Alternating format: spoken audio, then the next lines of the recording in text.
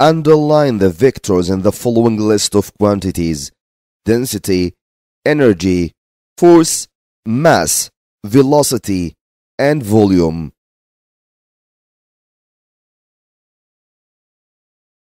A simple and direct question that belongs to general physics.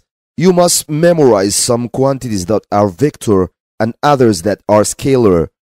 If you know some examples, you can easily find out that the force is vector, also the velocity is vector, density, energy, mass, and volume, all these are scalar quantities. Another question. A stone falls from the top of a building and hits the ground at a speed 35 meters per second. The air resistance force on the stone is very small and can be neglected. Calculate the time of fall.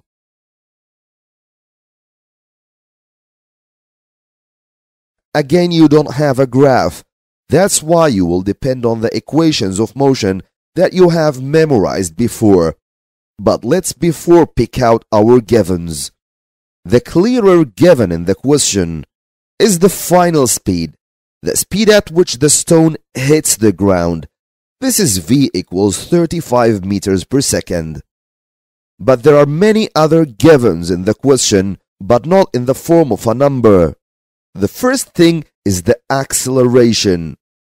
Acceleration A, or you can say acceleration due to gravity G, since this question is for something that is falling, and the question neglects the air resistance, so you can say that the acceleration is 10 meters per second square, and this is a constant for anything that falls on Earth against no air resistance.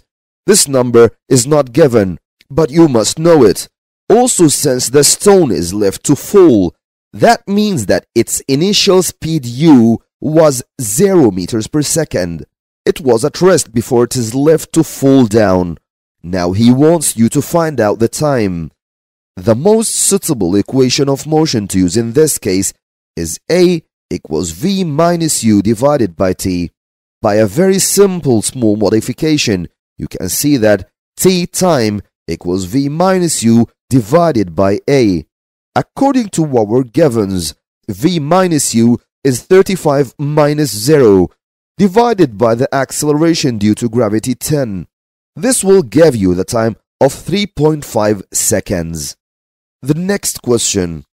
On figure 1.1, draw the speed time graph of the falling stone.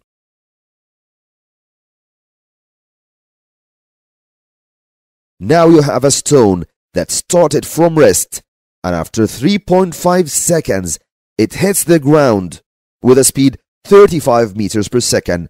So you will start from rest 0 and draw a straight line of constant acceleration. This straight line will reach a final speed of 35 meters per second after 3.5 seconds. Don't forget to draw a vertical line or a semi-vertical line to indicate that the stone hits the ground, so its speed returned to 0 again and suddenly. This is how to draw the graph.